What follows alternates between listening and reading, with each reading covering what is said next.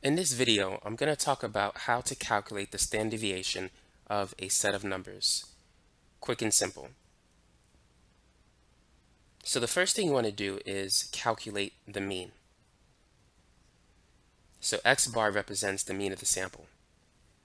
And the mean is basically the sum of the numbers divided by the size of the sample. So we're going to add up the 5 numbers that we have, 82 plus 93 plus 98 plus 89 plus 88. And since we have 5 numbers, we are going to divide this by 5. So 82 plus 93 plus 98 plus 89 plus 88, that gives us a sum of 450. Now let's divide that by 5. 45 divided by 5 is 9. And if we add a 0, that gives us an average of 90. So that is our sample mean. Now the formula that we're going to use to calculate the standard deviation is this formula. So we're going to take the difference of each x value and the mean, and then we're going to square those differences and take the sum of those squares, and then we're going to divide it by n minus 1. So let me show you how to do that. So the first number is 82. We're going to subtract that from the mean, which is 90, and then square it. The next number is 93. We're going to subtract it from the mean and then square it. The mean is 90. And then it's going to be 98 minus 90.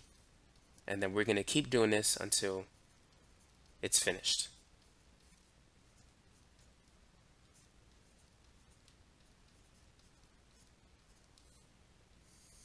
So n is 5. N minus 1 is going to be 5 minus 1, or 4. Now let's do this one step at a time. 82 minus 90 is negative 8. So this is going to be negative 8 squared. But once you square it, the negative sign won't matter. And then it's going to be plus 3 squared. 98 minus 90 is 8. 89 minus 90 is negative 1. And so forth. And then divided by 4. So go ahead and type this in. So we have 8 squared plus 3 squared plus 8 squared plus 1 squared plus 2 squared. So that adds up to 142. Divide that by 4, and then take the square root of that result. And so you should get a standard deviation of 5.958. So this is the answer. Now, let's try another example, but one with more numbers involved. So go ahead and try this. Calculate the standard deviation of the numbers, I forgot the S there, the numbers shown in the table below. Feel free to pause the video and try it. So let's begin by calculating the sample mean. So let's take the sum of all the numbers. So we have 76 plus 84 plus 69 plus 92 and so forth. So we're going to take the sum of all of these numbers, and then we're going to divide it by the size of the sample. So in that sample, we have 10 numbers. So n is 10. 76 plus 84 plus 69 plus 82 plus 58 plus 89. And this is just a lot of numbers. Let me try that again. I think I did that wrong.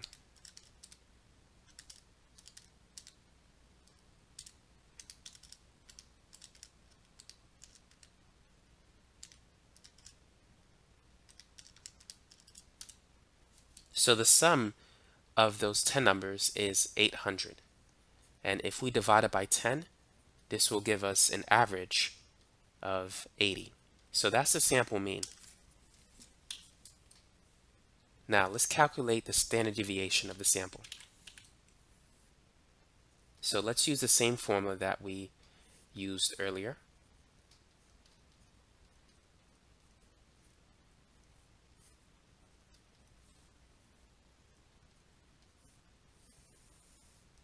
So it's going to be the first number, 76, minus the mean, which is 80, and then squared.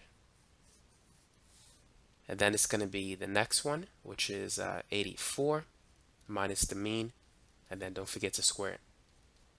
And then we need to do this for all of the numbers. So the last one is going to be 77 minus 80 squared, and then divided by n minus 1. So we have 10 numbers, so this is going to be 10 minus 1. Now, if you want to show all of your work without having to do so much writing, here's what you could do. So notice that we need to take the difference between each number and the mean. The difference between 76 and 80 is negative 4. But when you square negative 4, it's going to be the same as squaring positive 4. So we can simply write it as 4 squared. The difference between 84 and 80 is also 4. So that's going to be plus another 4 squared. 69 is 11 units away from 80. The next number, 92, that's 12 units away from 80. And then 58, if you do 80 minus 58, that's a difference of 22. And then 89 minus 80, that's a difference of 9. So you need to take the square differences of each number with the mean. 73 minus 80, that's a difference of 7. 97 minus 80 is 17. 85 minus 80 is 5. 77 minus 80 is 3.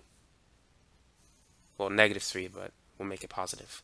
10 minus 1 is 9. So now it's going to be easier to calculate it. So 4 squared plus 4 squared plus 11 squared plus 12 squared and so forth.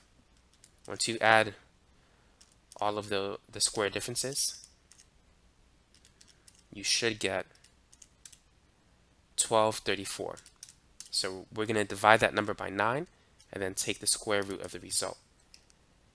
So the standard deviation for this problem is 11.709. So now you know how to calculate the standard deviation of a set of numbers. So that's it for this video. Thanks for watching, and if you like it, don't forget to subscribe to this channel.